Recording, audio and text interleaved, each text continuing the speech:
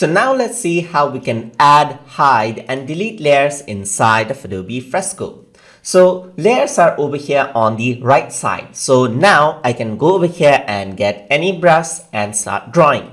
If I want to add a layer, I can go over here and press the plus button as we did in many of our other lessons.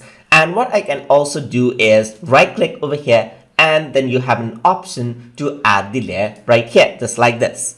So similarly, what you can do is you can have multiple layers. You can arrange them out just like this. So I can go over here and then let's say, for example, choose another color as well. So this is how it seems, just like this. So now you can add as many layers as you want. What if you want to hide a layer? Let's say, for example, you don't want to see this green layer right here. So what you can simply do is select the green layer and then go over here on to the right hand side and see the eye icon. Simply click on it, and what happens is that layer is hidden for that moment. You can click it again to unhide it. Alternatively, you can right click on the layer as well, and you can go to hide layer just like this, and right click again and click on show layer, and you get that out right here.